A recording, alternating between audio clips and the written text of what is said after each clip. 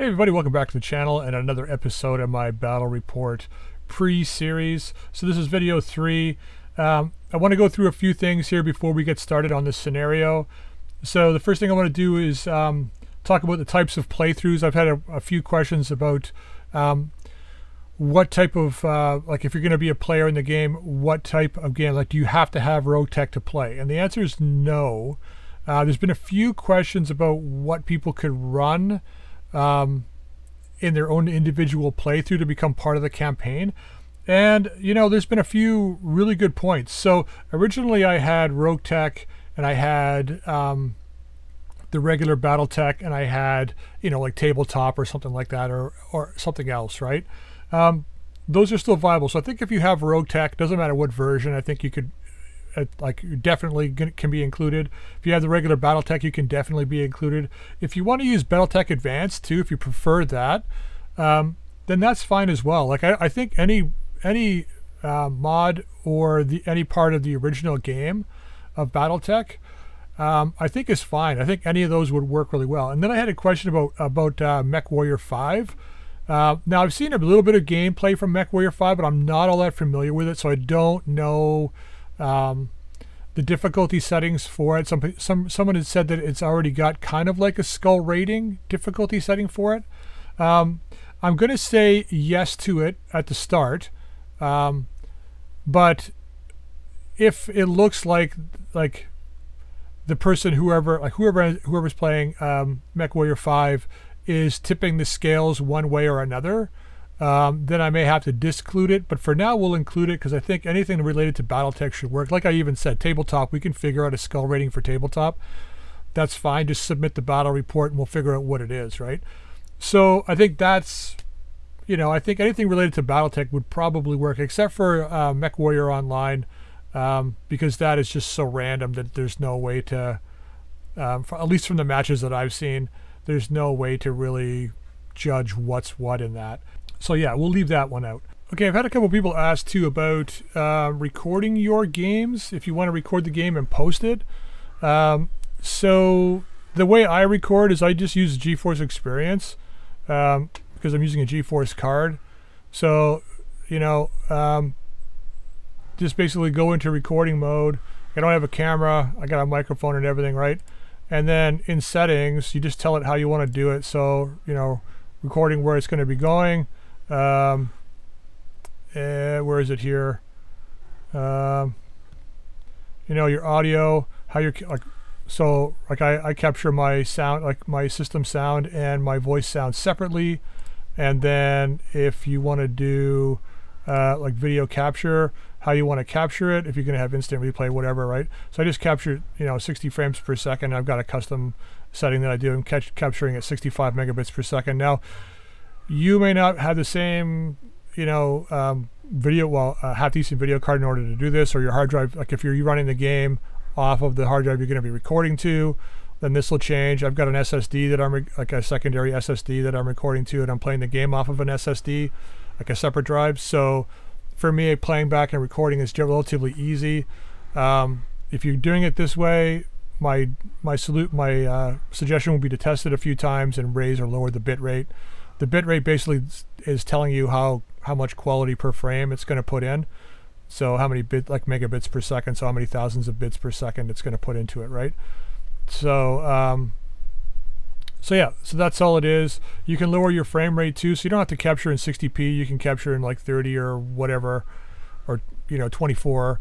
24 I think is probably the lowest frame rate you'd want to go, but you can go lower. You can go 20. It just makes it a little bit jittery. So there's that option, or get out of here, you can go to OBS Studio. So I think most of the gamers, at least the ones that I've seen, use OBS Studio. I've never tried it myself, but it's free. You just go ahead and just go to obsproject.com and you can download it and just mess around with it. I'm assuming you can record your, same as mine, you can record your gameplay audio and your voice audio separately. And I don't know, I think it might have an editor built in, I'm not sure. Like I use Adobe Premiere Pro for my editing, so like unfortunately, this is what I do for a living, so I don't really know a lot about, like, I don't want to call it lower end software, but like software, like consumer end software. So yeah, I don't really know too much about this, but it's pretty simple. You can just click on Windows here or go to the download tab, opens up a new window, and then you can go ahead and just download it and install it. Like I said, most of the people, like a lot of the people that I've seen online that record, use OBS Studio. So as far as it's safe, you know, to download, safe to install, safe to use. I don't take responsibility for any damage you do to your computer downloading and installing this. Like I said, I don't have it personally myself, so I can't comment on what it'll do, how fast it is, how much drive space you'll need, whether you need like your game on one drive and a recording on another. That to me is really only makes sense if you're going to record. Make sure you're recording it on the drive that you're not playing off of. That way you're not trying to write files and read files at the same time. If you have an SSD, make sure you're recording to the SSD. It's a little faster. Playing back off of, like playing a game off of an SSD is fast, but I think if you're going to record and you've got one SSD and one non-SSD, play the game off the non-SSD and record on the SSD. Just allows you to record bigger file, like a higher bitrate files, better quality files, faster, and not interrupt your gameplay. That's just my suggestion. But yeah, that's one way you can record the videos. It's not mandatory. You don't have to record videos to be part of the campaign. It's like battle reports, and just reporting on Discord is perfectly fine.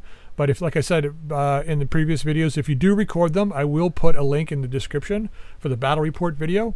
So like if we play for the week, right, then I get everything in on Sunday night, Monday.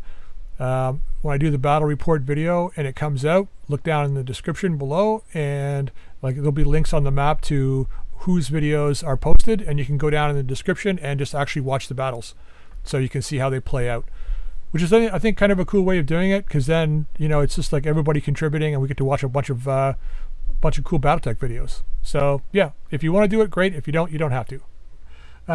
Now, for as far as timelines go, I'm trying to get a time frame down so when we can get started. So, but a bunch of stuff has to happen before that. So my time frame is to get a bunch of stuff done by next Friday. So this is I'm recording this on the 29th, most likely to be posted on the 29th and go up on the 29th, unless I have problems with my compressions on YouTube, because I've been getting problems with them processing my videos, like 3 videos in the past week, taken way longer than they should to process, and I've had to actually go in and clip the end of them, like the last few seconds, and then have it reprocess the video in order for it to finish the HD processing on me to get it posted. So that's why some of my videos have been behind. But yeah, so that being said, I want to get everyone's info in by next Friday, so we know what we're doing. If people need a little more time to get their lances ready to go, I can certainly pad it out. And then probably what I'm planning on doing is, when we start the campaign, we will start it on a Wednesday. So Wednesday will be the beginning of the fighting. And then we're going to do I think we're going to go turns. I think turns should be one real life week. That way it gives people a time to play, right? So the turn will start on a Wednesday, right? A Wednesday for us. And then it will go to a Sunday. And that's the time you have to play your matches in. If you're playing for more than, like if you're playing for yourself and like maybe somebody else, then yes. So your matches, the reports need to be in by the Sunday night.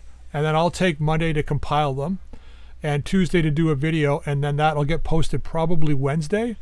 And then Wednesday you'll see the situation report for that turn, what happened and where people have moved.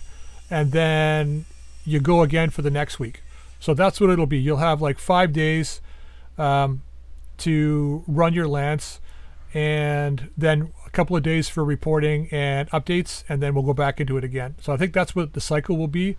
If we find that's too slow, like if everybody's like fine and they can do more than one match a week, then we can certainly work on getting that updated. It just means I think the battle report video that I do, I don't think can be as detailed, because if I have to do more of them, it might become an issue.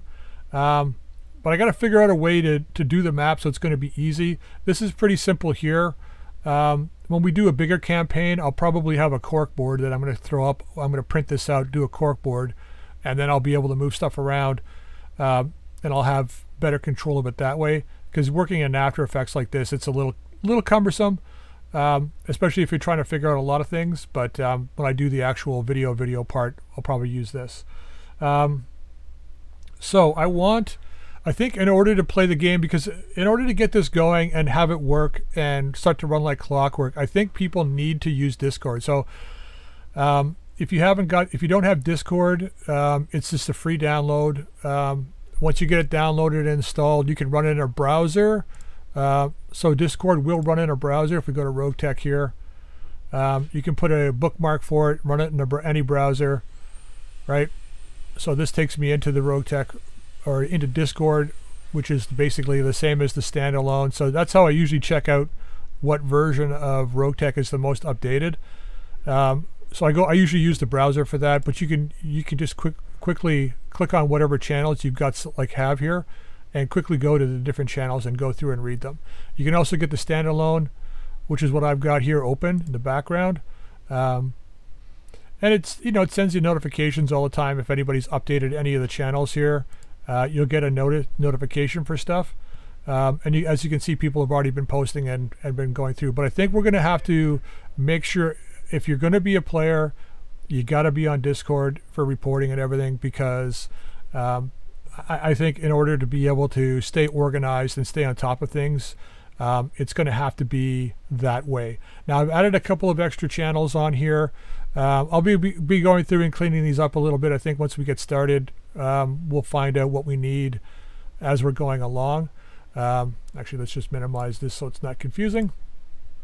But yeah, as we go along, we'll find out what we need. So right now, I've got the campaign is the Battle for Lhasa. So the first name, Lhasa, basically lets you know it's the campaign name. And this is the starting lances, so people have been posting what their starting lances are. Some people have already gone through the first 6 months of their playthrough and they're ready to go.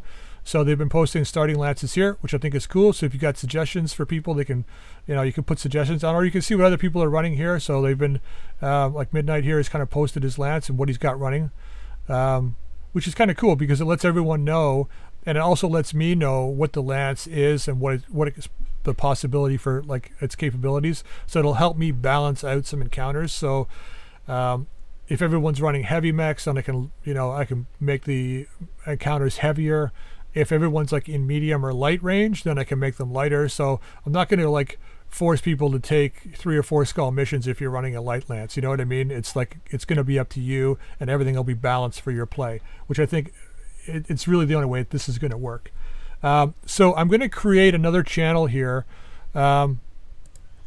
real quick, and then we're going to call this we're going to call it Lhasa, and I'm going to call it Players. Okay, and we're going to create the channel now. And for the people who are playing on this campaign, I want you to come in, just type in what your name is. So for me, it's just like a, attack and destroy, ampersand. Make sure I haven't spelled my name wrong, because of course I have, with 2 T's. So yeah, you're just going to throw your name in, and then hyphen, and then whether you're a player or not. And then if you're not a player, then type then what you'll do is you put your name in, and then you'll say you can type in need player. And then for instance, yeah, so if you need a player because you can't run your own lance, type in your name and then need player, or needs player, or needs proxy player, or something like that, just so that I know that you need someone to be hooked up with. If you're a player, you put your name, the fact that you're a player, and I'm also going to be running proxy for Fists of, and it's no space. Running a proxy for Fists of Dorn. Now, if you want to notify them or whatever, you can just put an @ symbol in front of this. So, you know, it brings up the name here. So that's me running a proxy for Fists of Dorn, right? So that's how we're going to do our start. That way I can figure out who's all playing. If you're running a proxy for somebody, now if you're a player, you don't have to run a proxy for somebody else. That's fine. I'm not going to force anybody, and we'll try and match up people as best we can. I know there's been a couple people that have expressed interest of running proxies for other people, like running a lance for them if they can't run their own. And some people have said they might not be able to run their lance and discovered that they were able to install Roguetech and get it going. That's great too.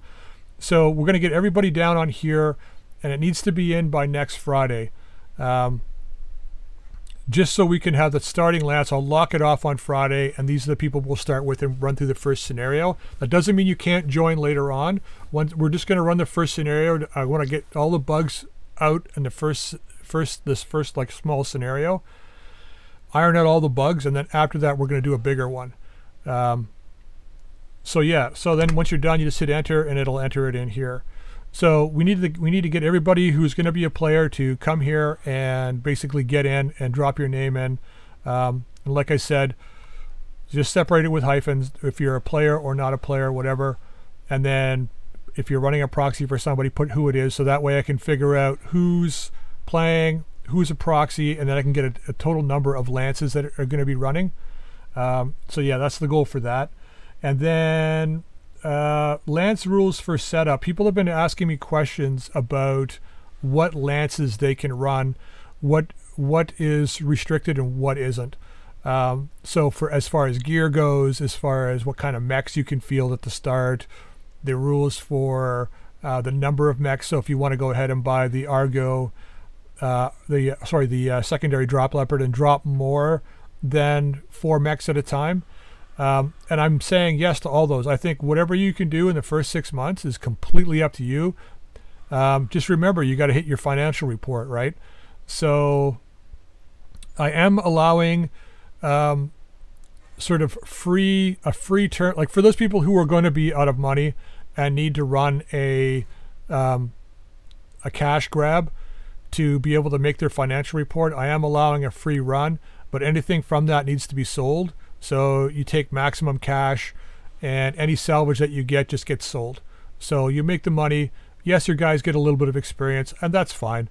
But you make your money, and then that's it. So, and I would suggest doing like half or 1 skull missions. Take the maximum amount of C-bills so you can make your financial reports. So, and as the campaign goes on, like, I mean, that'll be a request, I think, if you need to do that. Or, I mean, I don't know. I think people, if you're, as long as people are honest and they're not overplaying when they shouldn't be, then I think what we can do, and I think most people are. I think everyone will be fine here. But yeah, so if you need it, just go ahead and run and get your C-bills as we're playing. I think that's fine. But like I said, lance rules for startup. There is no real lance rules. I think either starting with a Steiner or a mercenary or a pirate company, something like that. For the first start will be fine. And I think that's about it for this particular video. I don't have much else in way of requests. When the campaign starts, I'm going to have a video that's going to explain what all this stuff means, and you know, the rules of your initial engagement and all that. You guys will have I don't know, X number of days. I got to figure too when people are on. So maybe it'll be the first, like, I'll introduce the video. You guys can spend a week planning. I'll create a channel for that. You guys can plan what you want to do. I'll introduce what all the icons mean, how to do your report at the end of the first battle, where to report it to, how the movement's going to work, how many hexes you can move, all that kind of stuff. And, you know, the nature of hidden enemies, what all the icons mean, in the way of what kind of missions you can take based on what the icons are if you're facing certain enemies. And yeah, we'll just go through all that, what the the what do you want to call it? The victory terms are. So what you need to do to achieve victory in this match, how long it will take, all that kind of stuff. So that'll be the next video, basically laying out all the plans for how the scenario is going to run and get going. But please get onto Discord and check it regularly, because I'll probably be updating it with new channels. If there's anything that's like major that needs to go on there, I'll probably do another video and just post it and let you guys know. But like I said, get on Discord if you're going to play, and make sure you enter it into this channel, and just so I know who's all going to be playing, and then we'll go from there. I'll probably be requesting to at least somebody, like people posting at some point what their logos will be for each player, so you know what your company symbol is going to be, because then I can put that on the map board for each person, so you can at least identify where you are like relatively easily. And I'm working on how we're going to do it if we got more than one group stacked in one hex, how we're going to at least show everybody that's there. Yeah, and I'm going to end this video here. I hope I didn't miss anything. If you have any questions, please drop the questions in the comment section down below, or go over onto Discord. If you got any questions, you can just probably drop into the current campaign here and throw your questions in. Like I go through them all, I do read them all. I don't have it open all day long, but I do try and check it at night and stuff, and whenever I can during the day, and post as much as I can. Yeah, so that'll be the end for this video. I hope you enjoyed it, and please put the comments in the comment section down below. Till next time, we'll see y'all later.